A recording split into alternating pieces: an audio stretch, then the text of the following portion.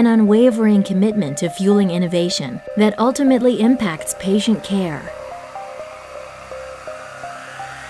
Through research.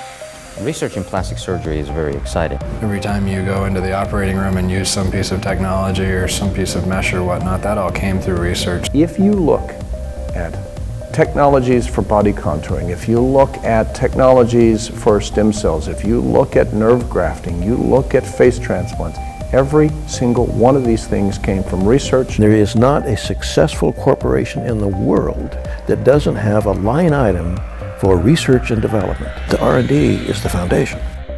Through innovation.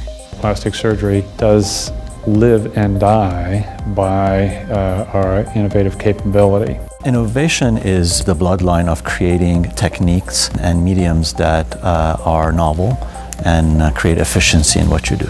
Really, the PSF in many ways is the engine, or rather the generator of the engine for our future. Through training.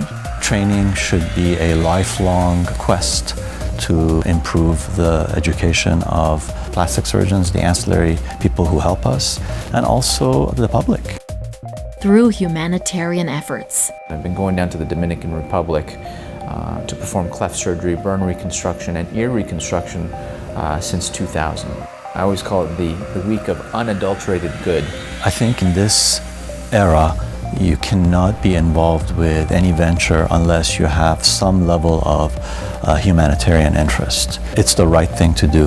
The PSF is really crucial to our humanitarian efforts because it lays the groundwork and the support for surgeons to go out there and apply our skills to underserved communities, whether they're domestic or typically abroad. And so the PSF symbolizes the very essence of what we do on a humanitarian level.